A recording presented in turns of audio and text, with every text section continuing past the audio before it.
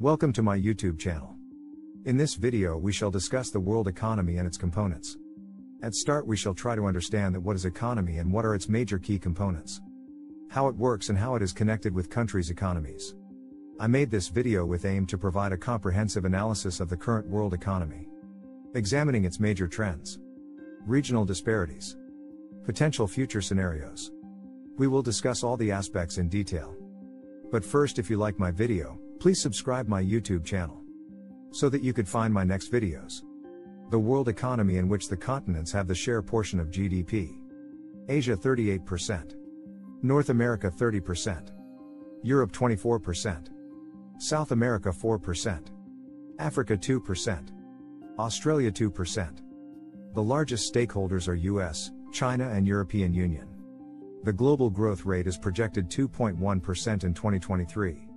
I have given some important global economy data in the end of my video. Let's discuss the world economy. The world economy has always been a complex and dynamic object. It always constantly evolving in response to a multitude of factors. Technological advancements, geopolitical developments, global trends. As we approach in the middle of 2023, it is crucial to assess the current state of the global economy and understand the key challenges and opportunities it presents. A big factor that affected the world economy is COVID-19. It adversely affected the economy of almost every country in the world. It caused a high inflationary effect in 2023 and onward. The global economy has witnessed a gradual recovery from the devastating impact of the COVID-19 pandemic. In 2021, the world GDP registered a strong rebound, fueled by fiscal stimulus measures, vaccination campaigns and pent-up consumer demand. However, this recovery has been uneven across countries and sectors.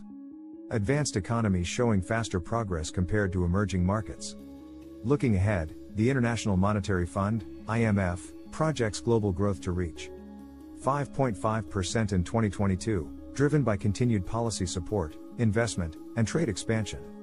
Nevertheless, several risks persist, including inflationary pressures, supply chain disruptions, and the potential for new waves of COVID-19 infections. The ability to effectively manage these risks will be critical in sustaining and accelerating global economic growth. In the second part, we shall highlight the global economy and interdependence. To understand the global economy, we shall take an example. Let's suppose there are three countries: America, Russia, and China. America produces wheat and sold to country Russia and China. Same like Russia and China produces rice and they sold it to America and vice versa. That means the global economy is interconnected and interdependence of economic activities, systems across countries and regions around the world. It includes the production, consumption, and exchange of goods, services and resources on a global scale. In a global economy, nations engage in international trade and financial transactions, allowing for the flow of goods, services, capital, and technology between countries. This interconnectedness is facilitated by advancements in transportation, communication, and technology, which have greatly reduced barriers to trade and investment. There are 6 components of global economy. We can say the key elements of global economy: international trade, financial flows, exchange rates, global supply chains, economic interdependence, international institutions. Now let's discuss in detail what are they. The first component is international trade. This means countries engage in the exchange of goods and services across borders. This involves imports, means goods and services brought into a country, and exports means goods and services sold to other countries. Trade agreements and organizations, such as the World Trade Organization, WTO, help regulate and facilitate international trade. The second component is financial flows. Capital flows across borders in the form of foreign direct investment, FDI, and portfolio investment. FDI involves companies investing in foreign countries to establish operations or acquire assets, while portfolio investment involves individuals and institutions investing in stocks, bonds, and other financial assets of foreign countries. The third component is exchange rates. Currencies are exchanged in the foreign exchange market, where their values relative to one another are determined. Exchange rates affect the competitiveness of countries' exports and imports and can impact trade balances and economic stability. The fourth component is global supply chains. Goods are produced in different steps and often spread across multiple countries, with different stages of production occurring in different locations.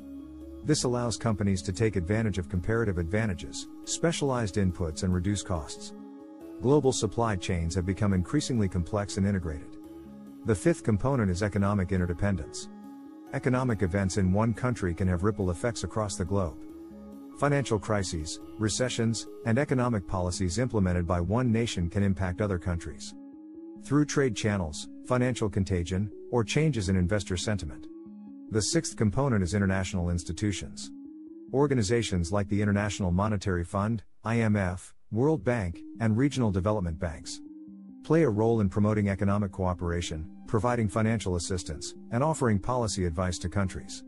They also work to address global economic challenges and imbalances. Understanding the global economy is essential because economic developments in one country can have far-reaching consequences for others. Economic indicators, such as GDP growth, inflation rates, and unemployment rates, are often analyzed at a global level to assess the overall health and performance of the global economy. The IMF published World Economic Outlook on April 2023, a rocky recovery.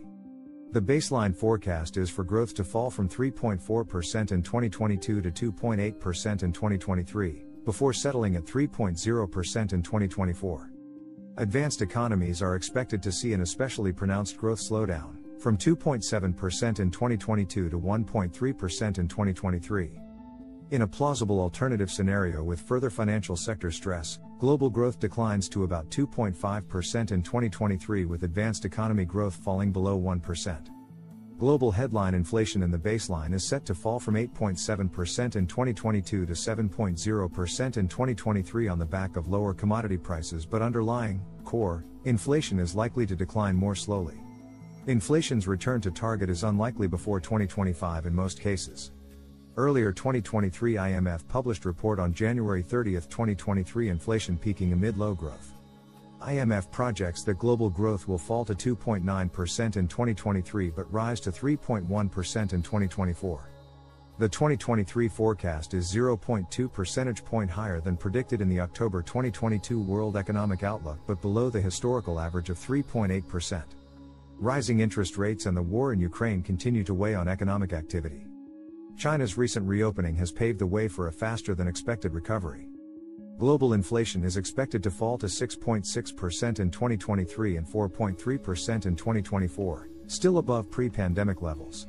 According to the researchers, the 2023 shall remain the recession period of global economy, and it shall affect many businesses, especially small business in the world. The third world countries shall affect due to their weak economic conditions, and it shall take almost 3 years to get recovered these countries from recession. We will discuss the measures taken by advanced countries and challenges being faced.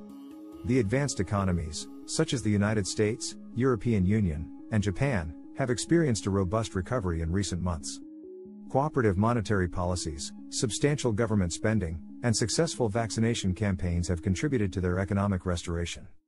The United States, particularly, has implemented large-scale infrastructure and social spending plans, aiming to stimulate job creation and address long-standing inequalities.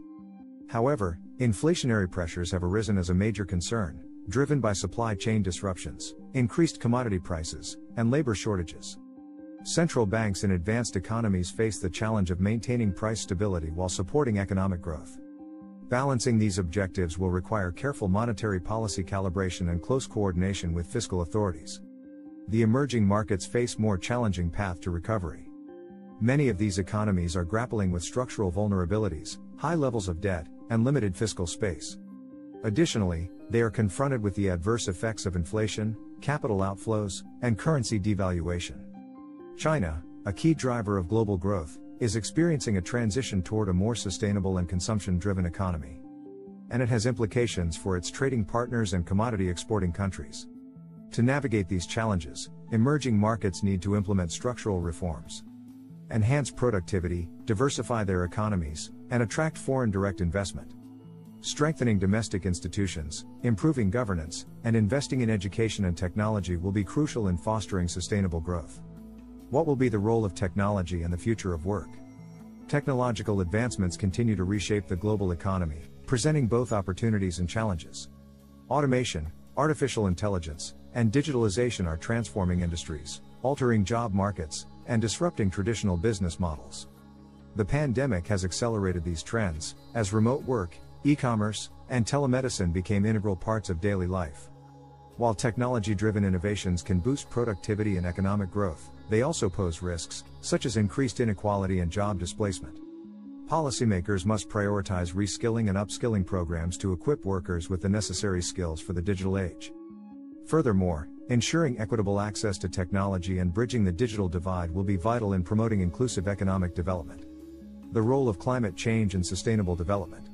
Addressing climate change has emerged as a global imperative, with profound implications for the world economy.